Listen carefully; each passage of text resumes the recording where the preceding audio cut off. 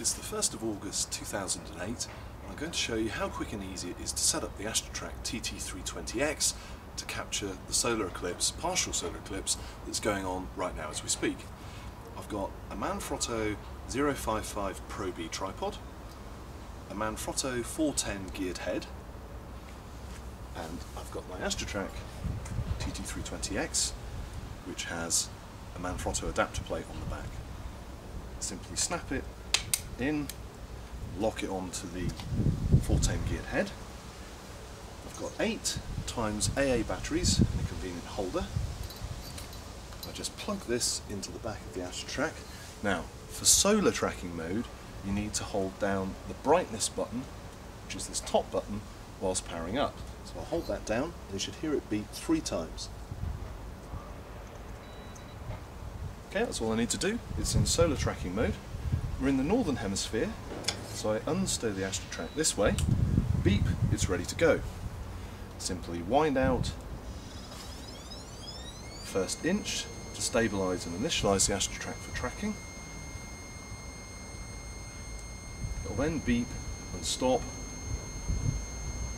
and we're ready to track at solar rate. Beep, it's ready. Press track, it's tracking at solar rate. I've got a ball head, a nice beefy ball head, which has a 3/8 threaded hole in the bottom. That simply screws onto the AstroTrac, like that.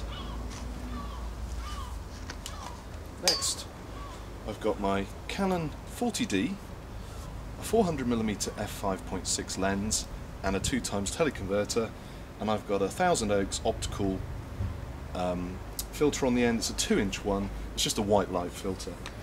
So that just clips in onto the ball head. I need to do a quick daytime alignment. I've got a compass here, and I've already put the magnetic variation in. So I simply hold that up to the AstroTrac, keeping it away from the camera, which has a fair bit of metal in it, and I can make an adjustment to the tripod until I'm pointing north, which is about there. I've already dialed the latitude in on the polar alignment head. I can make adjustments with this knob here to adjust the latitude. So we're at about 50 degrees, and now I'm ready to shoot. So all I need to do is line up the camera. I can just eyeball along the barrel. It's a 40D and I'm in live view, so I can already see the sun on the back.